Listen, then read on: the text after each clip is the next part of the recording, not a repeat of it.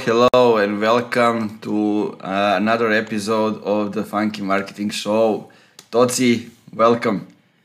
Thank you. Hello, people. How are you today? Let me put on my glasses so I can look smarter. Intellect plus 10 points. Yeah. Okay, so another Funky Marketing episode, another time for us to rant and talk about different things. I just wanted to clear something up. Like, this is called Funky Marketing Show because we don't have like a certain script or anything that we want to go into. We just come up with a topic and we start ranting about it. 100% Basically. natural. Yeah. So this month, the topic that we're gonna talk or rant about it, or we might even have some guests. We'll see. Yeah, Aravind, thank you. I do look smarter. True story. Actually, I cannot see without them. But yeah, so my vision is even better. But we are going to talk this June about content strategy, and it's all related to the way we approach content marketing. So we are coming up with a huge ebook. Toci, what is the name? What is the topic of the ebook? Well, we will be focused on pillar pages and topic clusters and how to unlock your maximum growth potential. It's like working title, so we are still considering few different options, but it will be around creating pillar pages, topic clusters, and how to unlock maximum growth and revenue potential. Yeah, alongside ebook, we're launching 5 articles, all of them explaining different points related to the content strategy.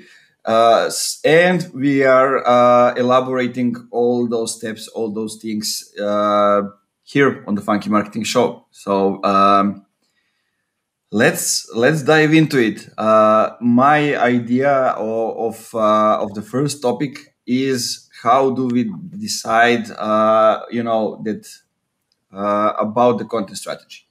What should be the strategy, and what should the strategy be focused on? A lot of people like us, from marketers, a lot of marketeers, just put different tactics into a strategy, and they call it strategy. And that's okay, because we've been working in marketing for like 10 years. We know what are some things that's going to work, what are some things that aren't going to work. But let's go from the scratch and see what's happening when when we start working with a company, for example, and we go step by step of how we can come up with the things that can give us insights to create the content strategy.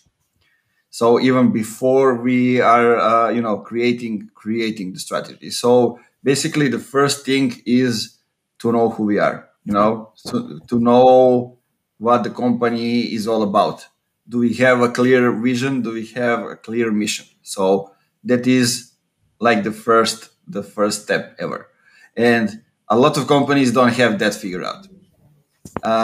Or they have something that they just wrote, when they started, which is not even true now. Or a lot of companies, have a vision that will be outdated in a year. It's not, further in the future, and don't have the mission, which is actually, practical way to get to the vision. So, those kind of things are the first step from which we are starting. And then we go further. Toci, what do you think? What are some specific points that companies need to pay attention when they're creating, the vision, the mission, those kind of things?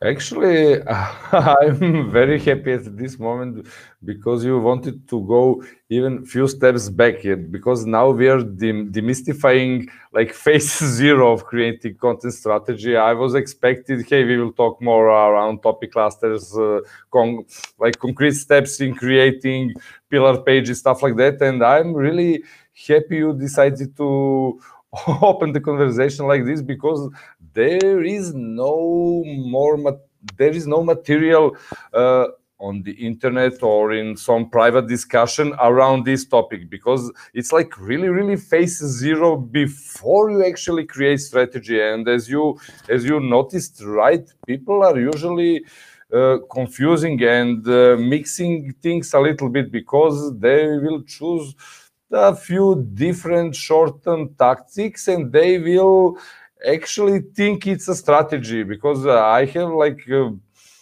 many times people will consult me for my opinion about their strategy, and I will usually tell them, well, if you are doing just this, are you sure actually you have strategy in place?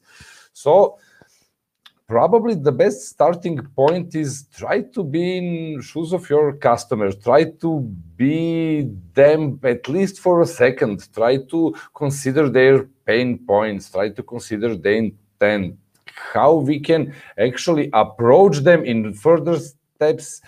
I think it's like essential for creating further steps, and I don't know, other things, they should be included in the right strategy. Yeah, I mean, having a vision and a mission, basically, it allows you to have like strategic narrative to what your company does, to what you are trying to do. Changing the old way, coming up with a new way. What is the old way? What is the new way? So when you break it down like this, you know exactly what you want to achieve. You know exactly where you want to lead your customers or your clients. Where do you want them to go? And when you have those things, then basically you have the KPIs. You have the KPIs that you want to achieve, and you make sure that you are doing them realistically. A lot of people go into smart SWOT analysis, all those things. I don't know. Some are against them, some are for them. But if you have never done any analysis, you should definitely do it. Some people don't do it because they are aware of where their gaps are, when their strengths are, where the opportunities lay down. So in that way, maybe you don't need to do it if you know those things. But then we are coming to the point where we need to define, who we are as a company, or how are we different than the others.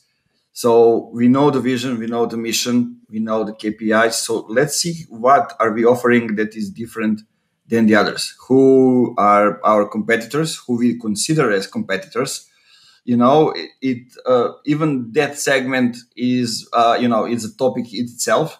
But what's here important is to figure out, it's not only online or just offline. It's not only our industry. It's all different things. So it's important to have that figured out. Let's say we are a SaaS tool, and we are looking to work with the customers in finance industry. But actually, if they have enough vendors already, not only necessarily solving the problem that we are solving, they maybe don't have enough money to get another tool. As simple as that.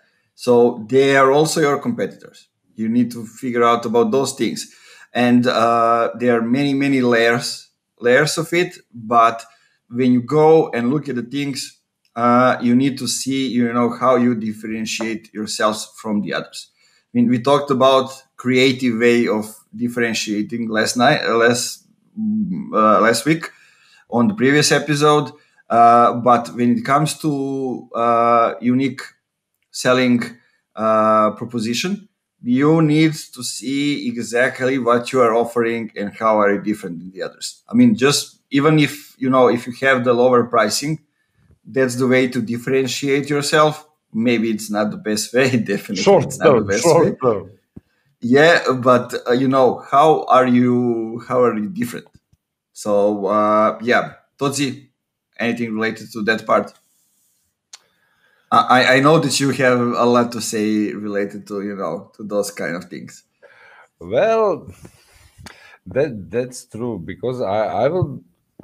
I always love to start with deep understanding of your customers, actually, because if you are able to fully and deeply understand your customers, your target group, your potential decision makers, you will actually know how to help them. You will know how to serve things right. You will understand their point pains, and if you decided to play the long game, you will know how to present the right information and to the right people at the right time, because you will be focused to actually add some value. You will ungate your best content. You will just give, not you will not try to sell at first date. So I will always start with something like that in mind, and after that I will see what's going on further, and I will try to,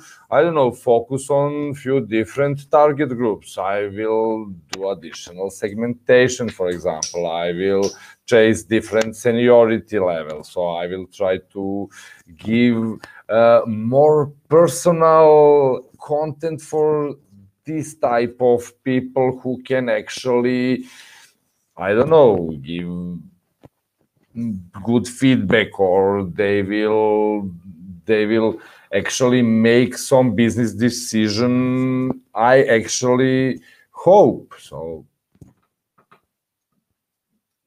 So let's dive into then the next step. You started already talking about it. So the next step, when we have defined, who we are as a company, mission, vision, we have the KPIs, we know the USP. The next, we know the competitors, of course. The next step would be to go and talk with the customers. So that would be the next step. But uh, to get to them, we need to first find them and approach them, right? So that's always an interesting way to go and see how we can approach them, because a lot of companies don't know how to do that part. They don't know where to find those people, how to get them. I mean, my point of view is that you need to know what you're doing, from whom you are doing it, before you got to the point where you have the service or the product. So you need to figure out those things, then you do all those other things, then you come up to the content. So you need to do that firstly. You need to know exactly who you are talking with, and with that I have sort of like a problem of what a lot of companies are doing when they coming up with with ICPs, with different kind of people. We're going to target CFOs in the company that raised, I don't know, like 200 millions ARR, let's say. But they just focus on business things, on problems related to the business that your product or service is solving. And that's looking at a person as it is a half of a person. That's how I see it. Because we all have different things that moves us, and business and work is just one of them, and we need to go to dig a bit deeper than that. So is this person somebody who likes nature? Do they play basketball like our friend Marty Sanchez? Do they, if it's a lady, do they like fashion? Do they play volleyball? All kind of different stuff can be involved over there. So do they like wine or do they like beer? Just Or both. or both. Just a simple thing. Do they have a family? it's are those people, like we have three ICPs, maybe we have something that's unique to all of them, that they're all singles, or they all have a family, or they all have a children. We when we come up with ICPs and we analyze them deep enough, we need to go that deep to kind of find out, um, what are some things that connects them outside of that they have a problem which we can solve. So go much deeper, and when you do that, we can find like two things that connects all of those people. So when we have those things, it gives us a little bit more freedom when we come up with creating the content, when we're creating the strategy, when we create the storyline, because it's not only business. We can go and talk with them about different things, and we can be creative outside of the business. Because in tech, in finance, in compliance industry, you are just forbidden to talk about many things. It can be coming from the management. It can come that you cannot talk about what you do with the clients, or just finances. I mean, it's a sensitive thing in a lot of situations. So you need to come up with something that's outside of the business and come up with different topics that you can use. So you don't have like, but we are boring, we're not interesting. That's because of this. If we get to that situation when you are boring, when you are not interesting, because you are focusing only on business, you're not getting personal. So yeah, Totsi, I know you have been researching a lot about personas, about those kind of things. So what are some things that you are seeing? I know that we are looking at a lot of brands that have invested deeply enough, like gaming industry is full of those kind of people. They're all like both B2B and B2C, but you can see it's also tech, but there's a human note to it, and they talk about different layers when they create content. From my personal research, I somehow saw few interesting patterns, because most companies are somehow, when they're doing their research, they want to create some buyer personas, they're still thinking inside of the box. They're still thinking through the funnel. So my advice is hey, try to think a little bit outside of the box. Try to think a little bit outside of the funnel, because that's the place where miracles are happening. Because if you are focused only on buyer personas who will fit inside your panel, you will probably miss the opportunity to go wider, to go deeper, to create some new demand, to create new strategic narrative, to actually healthy polarize some people based around your industry. And you will actually just lock yourself up inside a boring, old-fashioned panel everybody in the industry is using. I mean, yes, you can do business that way, and you can even be successful, but you will not create something outstanding. You will not create new category. You will not launch something that will move the market in next 5-10 years. So you will just do everyone is doing in your industry, and maybe you will be successful, maybe you won't, but you will not creating something new, something outstanding. And probably that is the essential point. Try to think outside of the funnel. Try to think outside of the box, because you will stop creating new content and see content strategy just as a starting point, just as a top of the funnel range. So you will start preparing different content with different narratives in mind. You will go a little bit further, and by default you will start actually educating people, giving them additional value without anything in return. So people will, in time, people will recognize that. People will start seeing your company as a thought leaders, as a maybe new category creators. And when they have I don't know, they need usually 3 to 5 content pieces to actually start thinking about solving their problems, or start seeing a new opportunity to save time, to make more money. And usually when you're giving more than asking, they will recognize you when the time is come as a someone, and they will approach to you actually, and your sales team will say when they approach to you, these are the best leads. Yeah, when they come to you inbound, already educated and ready to buy, you can just, if you are smart, you can come up with a bigger deal. So, yeah, but one thing I want to take a step back when we are talking about this, and you elaborated very well. We need to uh, to actually change things, and I think it's changing when we are talking about KPIs. So what's changing? What's changing is that uh,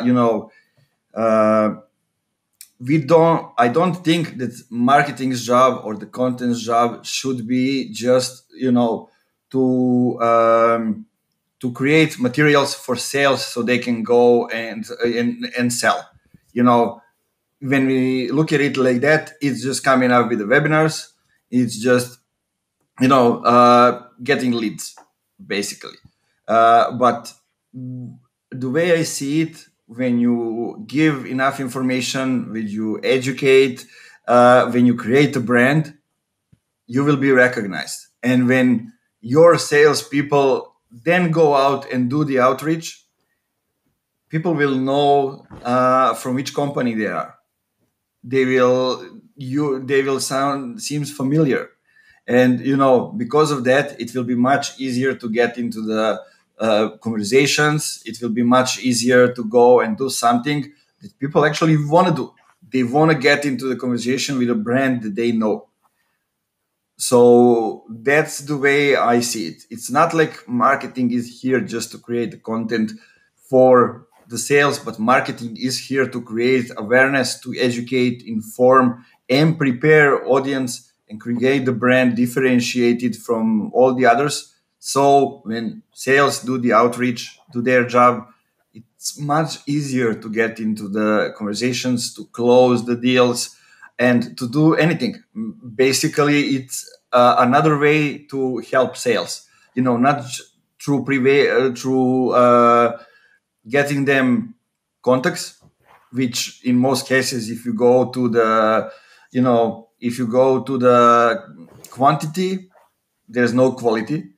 So you just, the old way. You have more salespeople, and that's how it goes.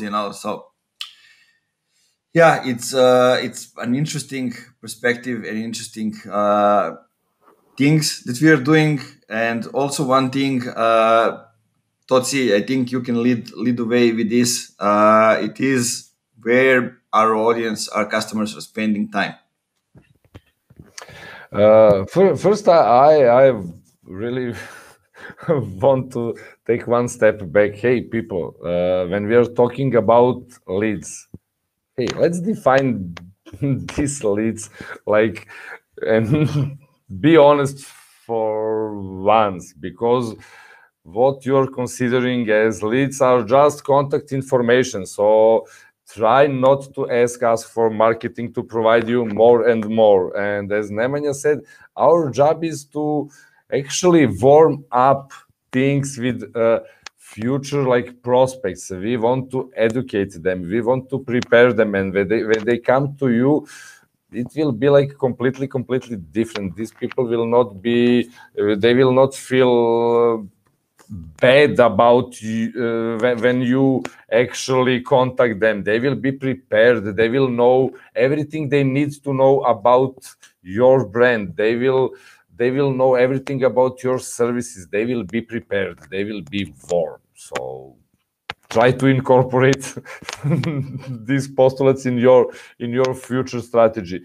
And I don't know, when we are talking about like logical next further steps, well, I mean, somehow try to go again to phase zero, and always keep in mind like clear mission goals, clear vision statements. And when you put like everything, like when you put like all pieces of puzzle together, actually you will know what to do next. It will be like completely natural, a little bit different process. You will have less leads. You will have like different activities from marketing department. You will have like different activities from in sales department. You will actually talk with guys from customer success, and all of you together will try to create some new revenue. You will actually talk with your real customers. You will understand their problems better. It will not be problem with attribution between your teams, because you will all share like attribution points, because some guy will came through blog articles, and I don't know, you will talk with them further. Sales guys will continue, and they will end up with customer success guys. You're all sharing the future success, and stop acting like, I don't know, three different departments. We are all in this together. And in my opinion, in since COVID starts, things are changing for good, and it will stay like that. We can expect future marketing, sales, customer success alignment across the all industries, and I'm really happy about that. Yeah, I think you went a little bit into Yeah, yeah, yeah. another topic, but I will go back and continue with actually coming up with a strategy. So we need to see where our customers are spending time, and we will know that by talking with them. If we cannot talk with them, what we can do is we can listen to the podcast. Find the podcasts that are doing interviews with your customers and with your audience. Um, you will see there's tons of podcasts, millions of them all around. You will find at least one. When you will see what they are sharing, how they are sharing, there are actually now a lot of them where when people from tech industry or I don't know, construction or something else, they are not talking about the industry at all. They are talking about their personal lives. That's So true. yeah, I think the good example is like Kyle Lacey. He has a great podcast when he's interviewing CMOs, and they are talking, about different things, about life, about the family, about a little bit about business, but mostly it's not about business. And it's great to see background of person, and who they are in real life, what they want to share, those kind of things. And when you talk with them or you listen to them, you will see where they are spending their time. If it's LinkedIn, and why it's LinkedIn. If it's Twitter, and why it's Twitter. Maybe it's Instagram. I don't know. There are all kind of different types inside the B2B industry. So there are Facebook groups. There's Reddit. There's Quora. There are all kind of different small communities. Like there's Revenue Genius, there's Revenue Collective. There are all kind of different smaller communities when people are actually spending their time because they're getting value out of it. And if you want to be where they are, like if you're going after engineers or gamers, Discord as well is a great place to find groups. So you need to think about where they are and when they are spending their time. When you know where they are, you will know in which way they want to be communicated. Because, like, if I'm on TikTok, that's how I want to be communicated. I don't want somebody going to the TikTok and talking about in a way that they talk on LinkedIn. Yeah. I want them to be and to communicate with me in the same way that other people are communicating. I'm there on that platform because I like the way communication is being done. Also on LinkedIn, if I'm on LinkedIn, that's how I want to be approached. If I'm on Twitter, well, yeah, then it's a different thing. If I'm on Facebook, then it's again completely different thing. Looking at so many different people, some are using Facebook for family and friends, some are using groups, some are using it as another company page or personal brand. People are using platforms in a different way, and you need to find the way they're using, your customers are using the platforms. And when you find out that, when you find out those things, when you know what they do outside of the business, what are their interests, what do they love, when you compare those things, when you find similarities, basically you will already have an idea about the content. You will know what you want to achieve with what you're doing. You will know how you are different. You will know who you are going after. You will know where they are, and you will know the way they want to be communicated. That's like 100% true, and you just need to see where these people are like most active, because they're all busy people. They all need additional time for their families, for their personal activities, to purchase their own dreams. So if these people are spending some time and personal efforts on some platform, be sure they love the platform, and this is the place to approach them, especially if they are like higher in some company. They will really appreciate their time. So if I see CMO of some company, I want to do some business, spending time on Twitter tweeting things about personal life or some personal rants, hey, this guy is actually loving this, and I can expect similar guys spending his time on same platform doing some other similar things. Hey, I will modify a little bit my content strategy, and I will be sure these people are there, for example, on Twitter for a reason. So let's approach them a little bit different. I will modify my content and distribution strategy, and I will be ready to approach them, and I will not do just out of the blue. So I will try to prepare some interesting tweets, to hang around communities they are already hanging around. So I will try to engage on their tweets. I will quote, retweet something. I will put additional comments, giving additional value, asking some thought-provoking questions, and only after that I will approach. So I'm actually modifying my content strategy, personalizing a little bit, and I'm actually doing a great job. I'm there where my perfect audience is hanging around.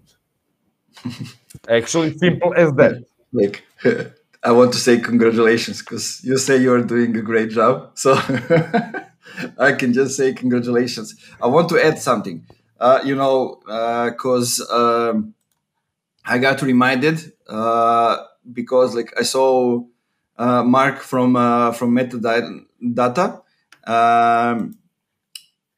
on a stream, and I want to say sometimes it's really hard to to find the right information about the customers.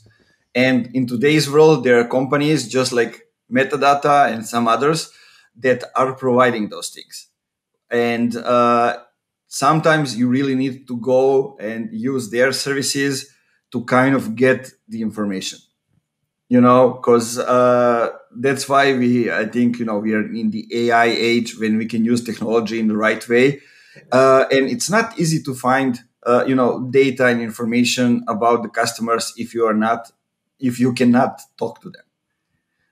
It's a little bit hard. We said one thing is talking to them. If you can get to them, there is listening to the podcast and coming up with those things. The third one is making a cooperation with companies that are actually gathering the data and making sense out of it to help you direct you in the right direction, so give you the right insights, so all those things that we talked about, so you can just go and do different things. And if you hear the dog, it's Totsi's dog. He might attack him any moment right now, so don't be scared if a big dog jumps into the Oh, I'm expecting delivery. So and I'm expecting some huge ring light. So for the next episode, you will see me in much better light. So be prepared. Yeah, what I wanted to say. So yeah, those are like kind of a few things that you can do to kind of get the information. And No, just think. I mean, I did. I took you back from the step one to the step to the last step that we talked about. There are actually other steps, but they are more technical. So these things are, where you're gathering information, and you start creating the strategy and the content when you have all the information, and when you feel like you know the customers, when you feel like you had a coffee with them, you have a beer with them, and you feel that you know what you can talk about. Like you can jump in and talk about NBA because it's the playoffs right now, or you can talk about fishing or some other things. But those are kind of the things that are important, and those are kind of the The dog things is that you can here. get. Yeah, of course. I told you he'll come. Give me. I announce. So be prepared. Next time you will see me in way better light. Yeah, we are improving. I mean, I also think maybe I can come up with a video of how I started creating videos in my room in my hometown. That will be Uh, nice. yeah, they're actually all on Funky Marketing Facebook page. If somebody wants to go to those videos and check them out, but you can see I just had a camera on my phone, which wasn't the best one, but I didn't care. I needed to produce content, and that's it. So yeah, yeah, dog is joining us. That's it. Okay, so Totsi, what did we miss from this part related to the first steps in creating the content strategy? Somehow I want to talk more about next steps. So, uh, and probably we will do in our next episode. So people be prepared. We will talk more about like concrete content strategies, topic clusters, how to create pillar pages, how to distribute it further. Why is all this like really really important? How to do proper keyword research, and what we missed. Well, I'm not sure. I think we covered most of it. Yeah, There were no questions, so I guess we're good to go. we're good to go. Mission accomplished. Yeah, but we talked about these things a lot already on the podcast. If you Yeah, go to the Funky Marketing podcast or to the B2B Weekly podcast previous episodes, you will find a lot of talks about related to the content.